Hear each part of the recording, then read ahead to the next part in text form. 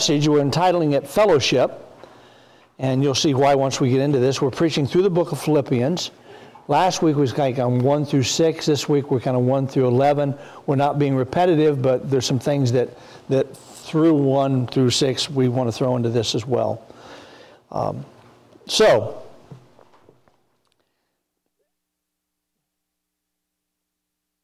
Fellowship is one of those words that I think sometimes we take for granted. Like Friday night, we had the nice evening together. A good dinner or doing things together out in the community isn't necessarily what fellowship is, although you can have fellowship doing those things. But we're going to share with you this morning what makes for good fellowship, which in turn makes for a great church.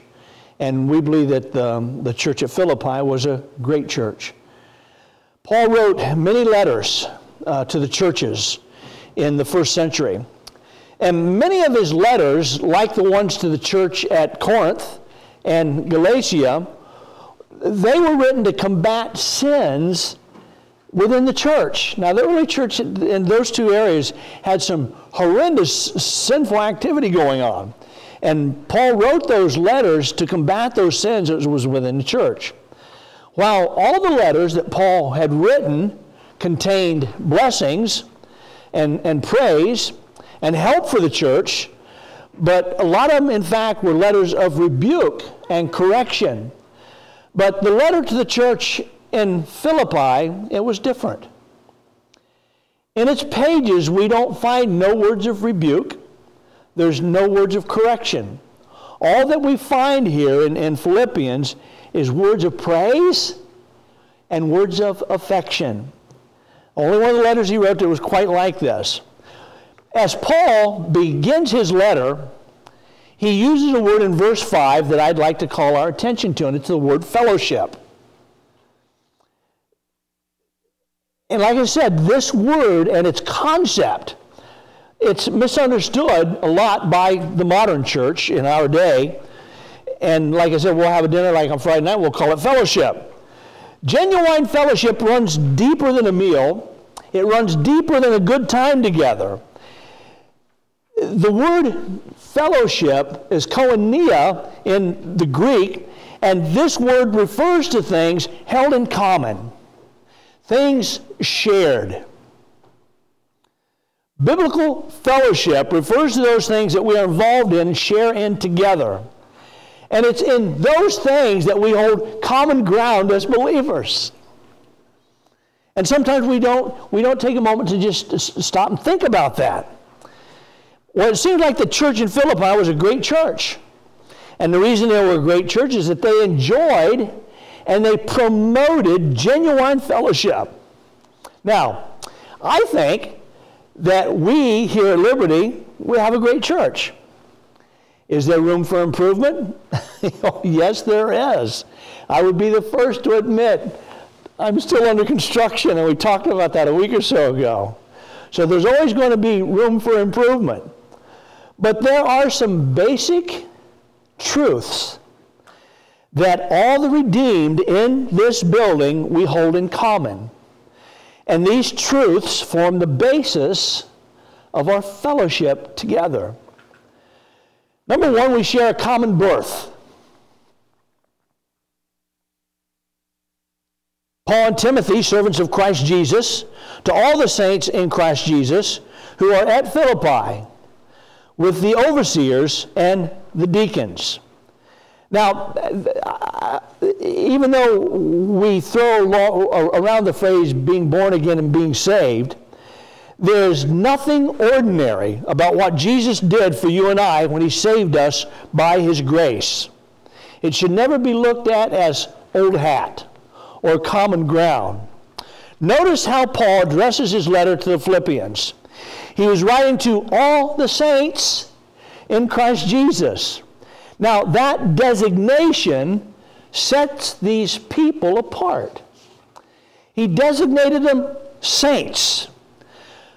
You see, not everyone in Philippi was in Christ Jesus. Not everyone who lives in the community of Ganges is in Christ Jesus. It is this state of being in Christ Jesus that makes one a Christian. Aren't you glad this morning that you're in Christ Jesus? Praise the Lord for that. That's a special designation. That's a special place we hold in the heart of God. We are in Christ Jesus. The Bible says in 1 John, whoever has the Son has life. So we have life. Whoever does not have the Son of God does not have life. Now, that kind of begs the question, how does a person get in Christ Jesus? What does the Word of God say about this? Well, first, the Bible makes it clear that you cannot be saved by your own strength or by anything that you can do, like words or deeds or giving money. You can't do that. So how can I be saved? What do I need to do? I think sometimes it's good to look at this again and revisit what it means to be in Christ. Well, what can we do? Well, the Bible says, believe in the Lord Jesus and you will be saved. You see, God has already done all the work. All we have to do is receive in faith the salvation of God. Fully trust in Jesus alone and the payment for your sins. Believe in Him. The Bible says you will not perish. So God offers us salvation as a gift. All we have to do is accept it. Jesus is the way of salvation. So the answer to our question is quite simple. We respond to the call of God. Most of us can give a vivid description of that time that we responded to the call of God. I can. It's so vivid in my mind, I can go back and see little Kevin, 11 years old, trotting up the aisle at Dean Road. Remember old Taggart coming right down and kneeling right over top of me. And the rest of the church gathering around. It's so vivid. That's when I accepted Jesus Christ as my personal Savior. I responded to the call of God. I received Jesus into my life by faith.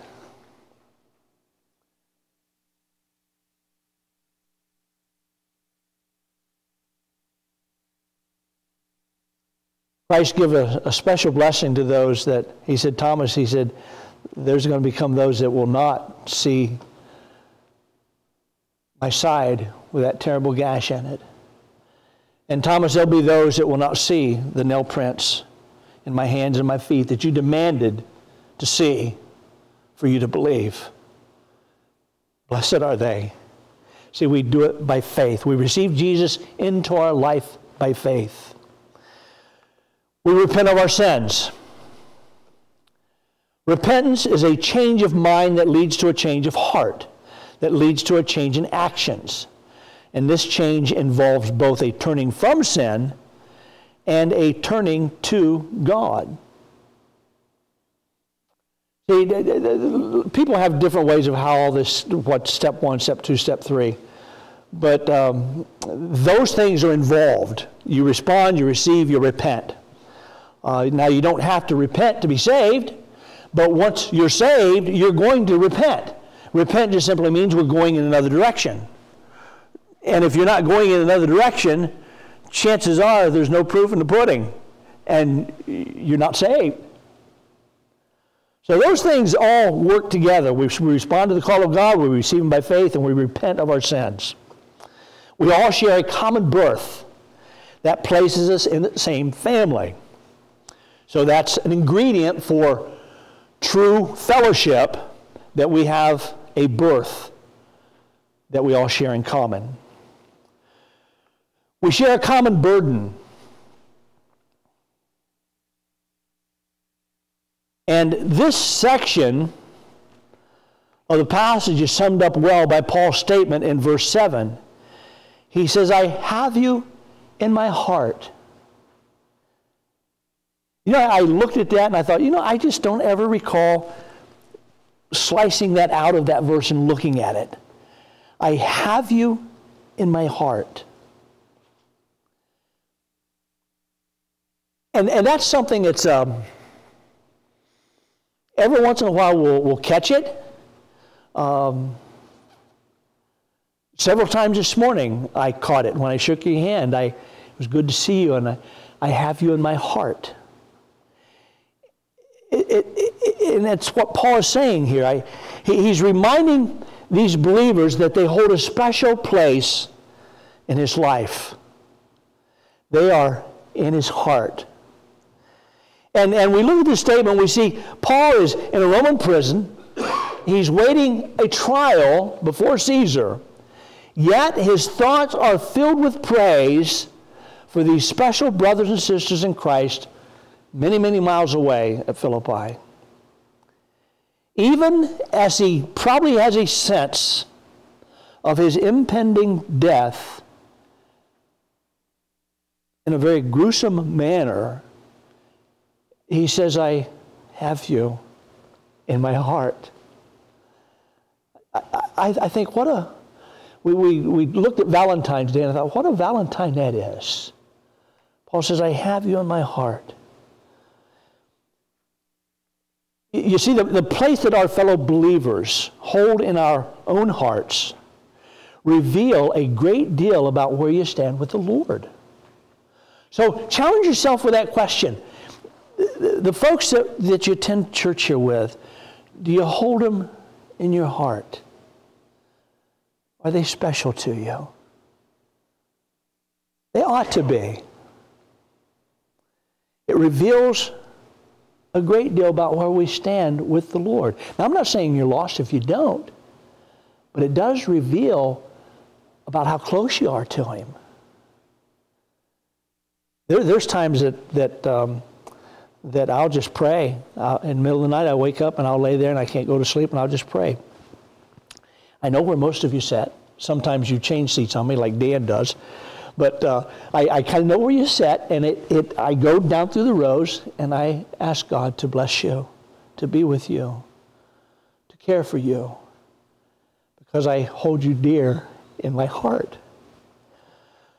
Just as surely as we all share a common birth experience, we should also share a common burden experience. Paul shares the fourfold burden, I think, that we can find here in this verse for the Philippian church. And in doing so, I think he teaches you and I how we should feel about our brothers and sisters in Christ. By the way, a burden isn't necessarily a negative thing. A burden can be a good thing. There is, for example, the burden of praise.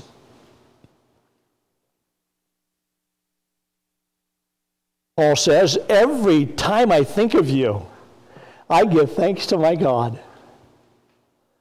Wouldn't it be nice to have a relationship with somebody that solid that every time I think of you, I give praise to God for you. I thank Him for you. Paul tells us that his heart is filled with joy every time he remembers his fellow believers there in Philippi. He praises the Lord, and that was his attitude. It wasn't mean-spirited. It wasn't condescending. He had an attitude of thanksgiving for his brothers and sisters in the church at Philippi. Every time I think of you, I give thanks to my God. What an attitude to shoot for. Sometimes we get up and we might be grumpy. I was impressed with the Newlywed Game because the question was asked, how is your husband first thing in the morning? And all three of those husbands, by their wife's testimony, were pretty good fellows in the morning. They were happy, they were perky, they were ready to go, hit the day.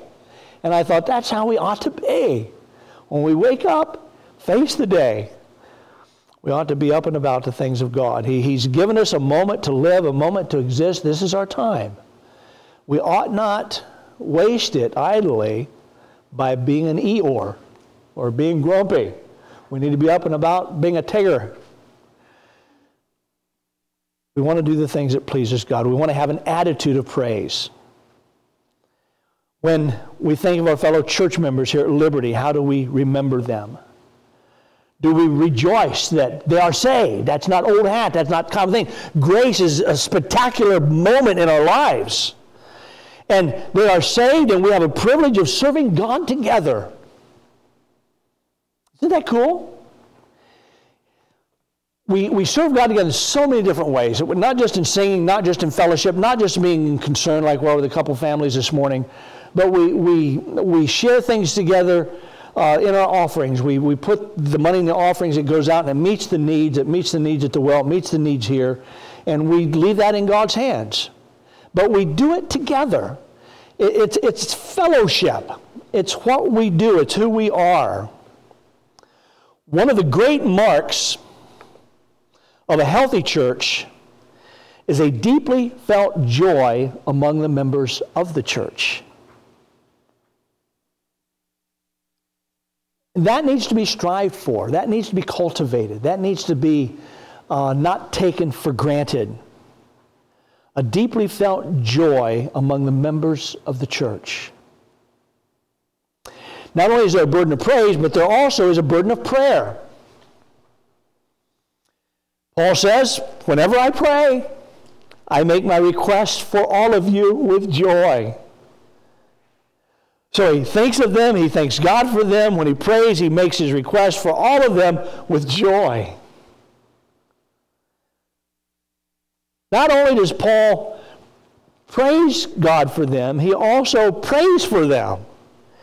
He carries their name to the throne of God, to the throne of grace. He makes intercession for their needs and for their burdens. Oh, may we be a church that intercedes for one another. We know one another here pretty good. And not only we know the special burdens that one another carries. And we make prayer requests on their behalf. So what stands out here is that Paul, he cares enough to pray.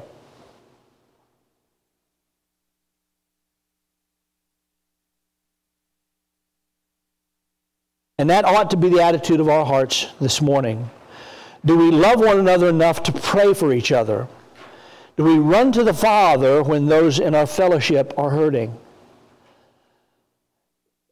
I have confidence in you that before the day is over, that each and every one here is going to offer up a prayer for Bob and Connie, even though we prayed for them this morning, because your souls and your hearts will be heavy for them. And you want everything to go well for them. And you're going to offer up prayer for them. I know, because I know you care enough to do that. Also, there is a burden of partnership.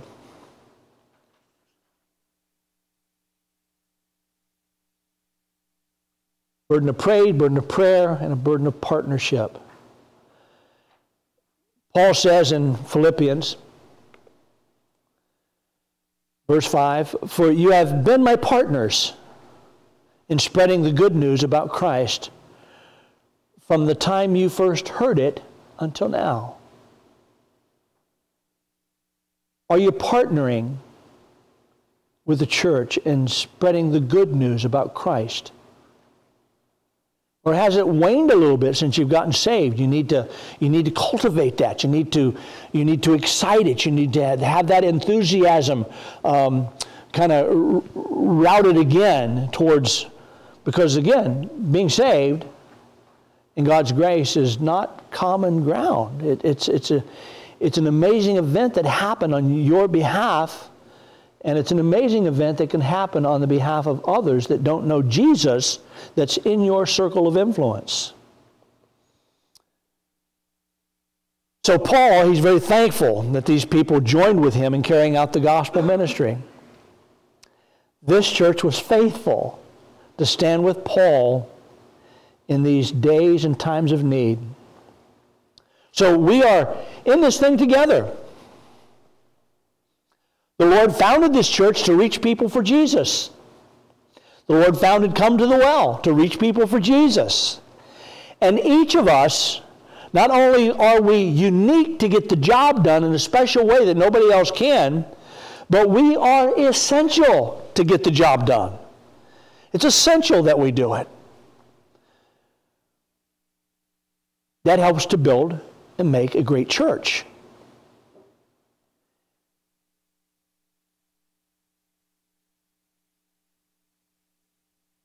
I am not able to devote myself to prayer and to the study of God's Word on a weekly basis and the hours that's put in unless you partner with me. You pray for my ability to continue to plow in to the Word.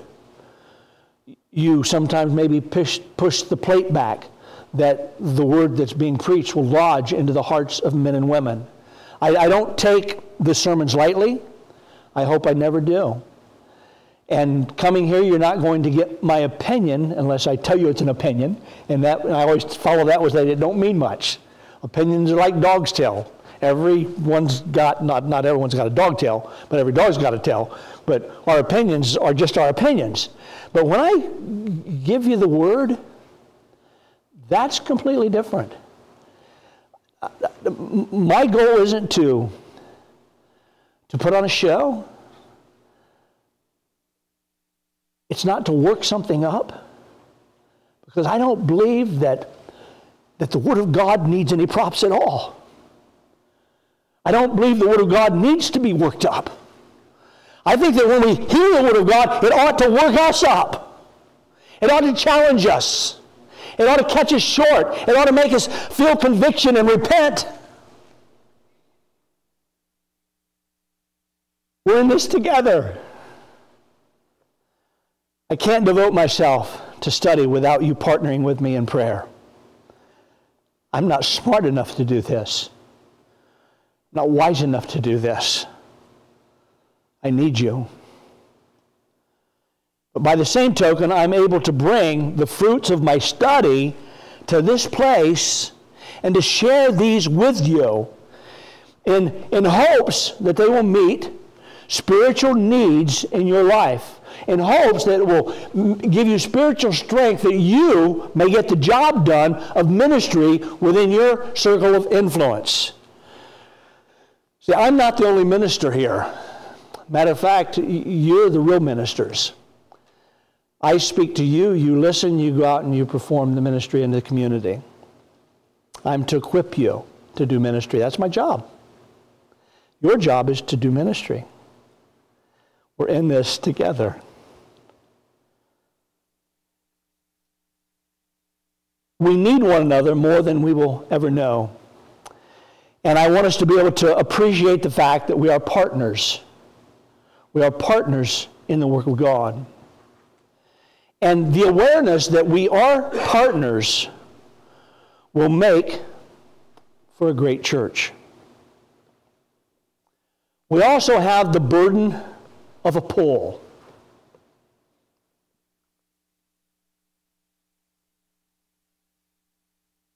Paul continues here in Philippians. He said, God knows how much I love you. Well, how bold he was. He didn't say, I love you. He said, God knows.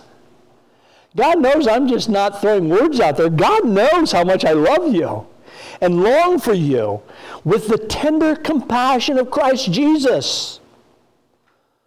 Paul now tells them he has an overwhelming desire to be with them.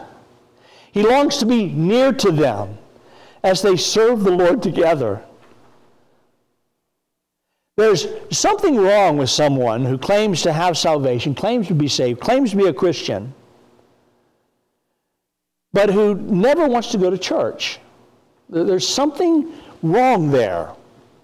And we need to investigate it, and we need to straighten that up. And if you know people that are saved and they're Christians and they're not going to church, there's your challenge to minister to them. Encourage them, help them. They have something to offer. Them being saved wasn't meant just to be saved and go about your merry way. It was to be involved. So it's a pull, it's a burden that we carry for folks. The Bible is very clear that we ought to assemble ourselves together. And I receive strength from you, and you receive strength from me. It could be testimonials about people that we know and share a love for in common. Donna shared with me this morning about her niece Rachel, and it encouraged me. And that's what we do together. We share and we encourage one another. I receive strength from your faith. And I receive strength from your worship. We receive strength one from another. I thank the Lord for the desire that He's placed in our hearts to be here. You might look around, you might not see very many. We don't have traffic cops out there waving cars in and out. But I'm telling you, the essentials of the gospel, the essentials of fellowship, what we're doing in the community is very real. And I don't take second place to anybody with that. I learned a long time ago, it's not just about numbers, but it is about ministry. It is about Scripture. It is about the sufficiency of God's Word being applied to our life and making a difference in our community. Nothing wrong with traffic cops having cars come in and out. That's just not who we are right now. We may not ever be. We may end up having traffic cops having buggies come in and out. That's okay with me too. I don't care. I love the Lord. I hope you do also. So we also share a common blessing, the third of four parts that really creates lasting fellowship. In the book of Philippians, Paul says this in verses 5 and 6, "For you have been my partners in spreading the good news about Christ from the time you first heard it until now. And I am certain that God, who began the good work within you, will continue His work until it's finally finished on the day when Christ Jesus returns." In those verses there, Paul takes a moment to reassure these believers concerning their future. He reminds them that God, who saved them from their sins, and who has worked in them up to this present moment, will continue His ministry in their lives until they arrive to their home in heaven. That's a strong statement to make about somebody else a couple thousand miles away. But He does. They share a blessing, a common blessing. He was telling them God's not going to take His hand off their lives. He's going to work in them and ultimately take them home to a place called heaven to be with Him. Friends, we share that common hope this morning. We're going to go to a place called heaven.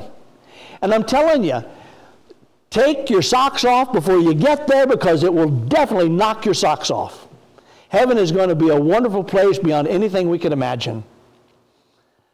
Sometimes I try to imagine heaven, and I just get lost in it, because the only thing I can compare heaven to is relative to what I've seen down here. And it's going to be nothing like what I've seen down here. We share that common blessing. We're going to be together forever in a place called heaven. There's been those that have come through this church that blessing applies to them. There was a fine man named Lester Sexton. Went to church here with us for years. Pentecostal at heart, and he actually went back into Pentecost, but he didn't leave through any bad reasons. He was a good brother. I loved him. Wonderful testimonies. But Donna, we're going to be with him forever in a place called heaven. The Lord just took him home a few days ago.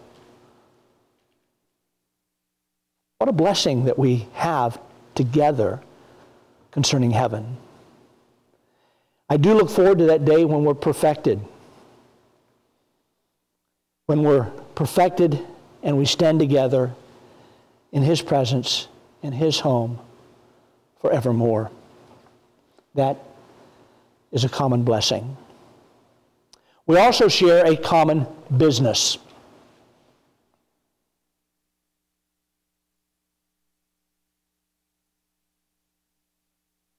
Paul is letting these believers at Philippi know through the written letter that along with all the many things they shared in common, they also are involved in a common ministry. They were laborers together for the gospel of Jesus. And when we look at the gospel of Jesus, Our gospel, the gospel for the Gentiles, was death, burial, and the resurrection of Jesus Christ. We share that in common. We're laborers together for that gospel. And to that end, Paul shared with them his prayer for their success. Notice what Paul he prays for concerning them. What he prayed for are traits. He prayed for certain traits that every one of us need. This church needs them as well. He prayed for their compassion.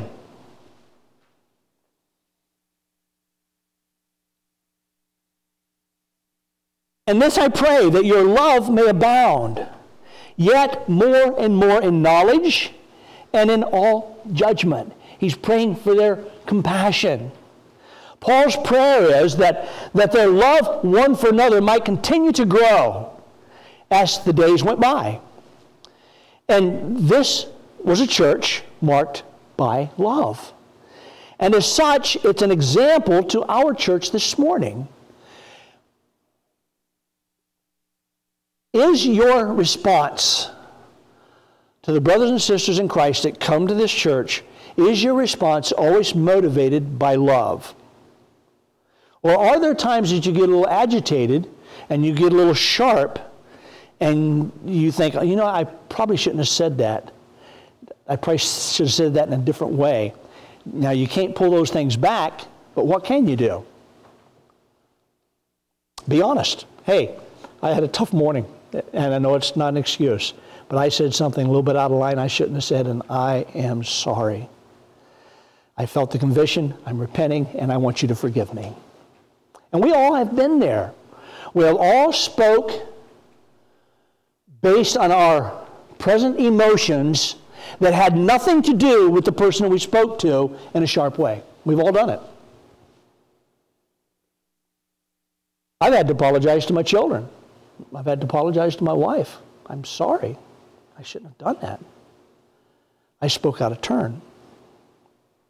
Are we motivated by love that goes beyond our irritations? Now, I know that what I just said is challenging. And I know sometimes it's sort of like, I'm thinking of that silly commercial, buck naked underwear, where the regular underwear just doesn't fit very well. But he gets those new underwear, and this is good. And he does all these dancing and this little cartoon character. But when we're motivated by love, past our irritations, then we feel free. We feel good about that. But when not, it's just not comfortable. And we have to do something to relieve that uncomfortable feeling. So we have compassion. If we're to be characterized by anything, as a little church out in rural countryside of Ganges, let it be as a loving church. Let us show love one to another. May we strive to carry out the command of Jesus and be fulfilled that it may be fulfilled in this life of those that attend this local assembly. A growing love is needed to acknowledge things that are excellent. It is not enough just to know what is right and wrong. It's not enough just to do what is right. Sometimes the choice is between the good and the excellent, the acceptable and the best. Only a growing love will stir us to choose excellence. Only a growing love will choose us not to be settled for mediocrity. Only a growing love will choose us to do the best. We can all get by with less than, but dare we do that when heaven gave its very best for our benefit? You know, God could have took Gabriel. He could have took one of the other archangels and said, I want you to go down and take care of the sins of the world. He could have done that. Doug, he took the best. He took the best that heaven had to offer. The plan was to hang him on a cross.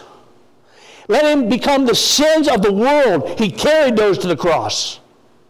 He gave his very best when he could have asked for thousands, 10,000s of angels to come and deliver him from the cross. No, he chose the best. Even though he realized he was separated from God. And he said, my God, why hast thou forsaken me? Gave up the ghost and he died. Jesus gave us his very best. Do we dare live our lives any different for the cause of Christ? Let's choose excellency. Let's choose the very best. Let's not settle for mediocrity, although that'll pass the mustard. But do we dare settle for that? Let's give our best. That being said, let me also say that this love was to be exercised in knowledge and judgment. That is, they were to love people, but they were to love truth more. And we need to learn that valuable lesson that sometimes love must be tough. That's why we're called to speak the truth in love. Love doesn't mean glossing over the rotted wood with the best primer you can. It doesn't take care of the rotted wood. So we speak the truth in love. Sometimes things have to be torn apart and put back together for a lasting, effectual result. Speak the truth in love. Sometimes the truth hurts, but truth will stand while the whole world's on fire. Truth will stand. Doing the right thing, being kind. Let your life be hallmarked by humility. Those are truthful ways to live. Let's look at their convictions.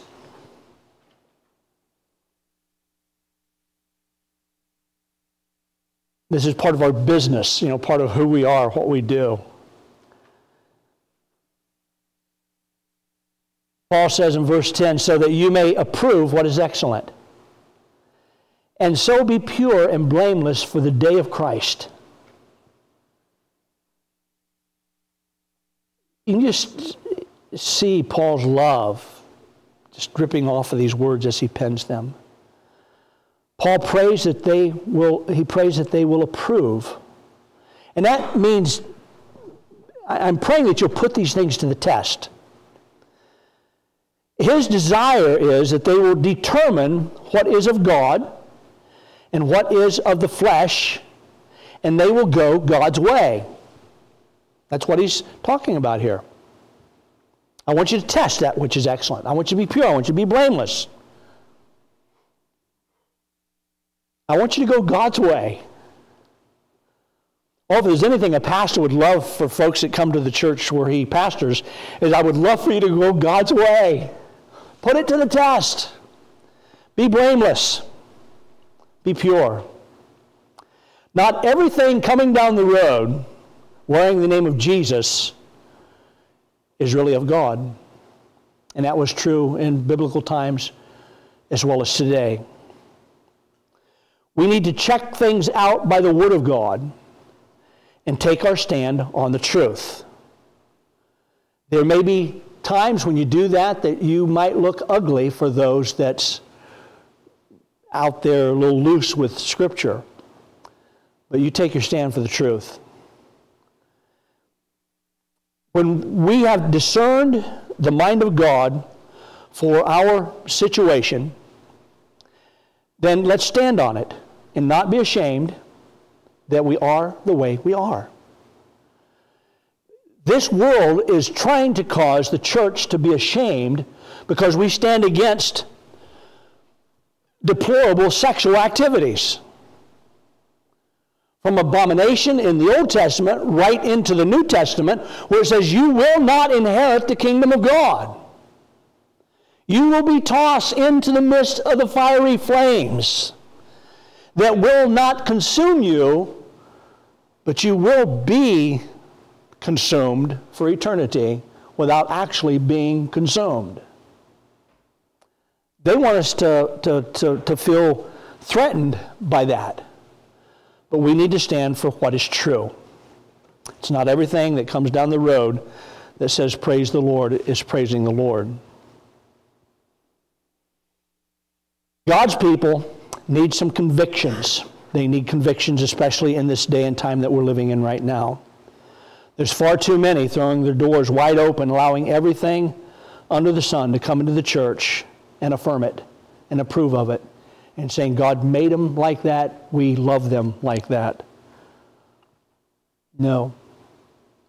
The devil's a liar. He's the father of lies, and his intent is to deceive you, to take him with him to a place called hell forever and ever. We need to stand for the right way. Some people call it the old-fashioned way. I'd rather call it look for the old paths. And when you find them, walk therein. That's the old-fashioned way. It's the Scripture. It's the Bible. It's not how Granny and Grandpa served, but it's the Scripture. It's the Bible way, and let's live that way till Jesus comes. Paul says in 1 Corinthians, "Therefore, my beloved brethren, be ye steadfast, unmovable, always abounding in the work of the Lord. For as much as you know that your labor is not in vain in the Lord." Now we go to their completion. He says in the 11th verse, "May you always be filled with the fruit of your salvation, the righteous character produced in your life by Jesus Christ. For this will bring much glory and praise to God." So Paul's final prayer is here in these first 11 verses is that they will be fruitful in their walk. Not just in any old walk, but they'll be fruitful in their walk with the Lord. He desires that the death, burial, and the resurrection of Jesus Christ will bring God glory. That's what he's desiring for the church at Philippi. That's what he's desiring for the church here in Ganges. That we will bring God glory by preaching, proclaiming, living out the death, burial, and the resurrection of Jesus Christ. That's the goal of every saved heart, to bring forth fruit to the glory of God. And when we do that, we will be successful as a congregation. That's a hallmark of being successful. Remember that when it comes to bearing fruit, there are a couple of things that are necessary. One, if we will produce fruit, we must abide in the vine. Paul is praying that the Philippian church will produce fruit. His prayers is for us that we produce fruit. We must abide in the vine being Jesus Christ. If we will abide in the vine, we will not have to struggle to bring forth our fruit. It will happen naturally. It'll happen naturally. The church in Philippi was a great church. Do you know why? It was because they shared these four things. They shared a common birth. You may notice we say brother and sister around here. We share a common birth. We share a common burden. And again, that burden doesn't have to be negative. It can be positive. We share a common blessing.